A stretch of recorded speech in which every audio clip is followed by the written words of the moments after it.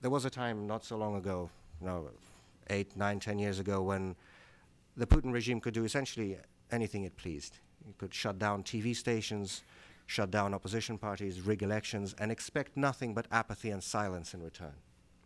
Could do it with complete immunity. Well, that time is over, and that time is not coming back. And everything they do now, they have to do with looking over their shoulder. And that I think, is the main thing that has changed in our country in the last half a year.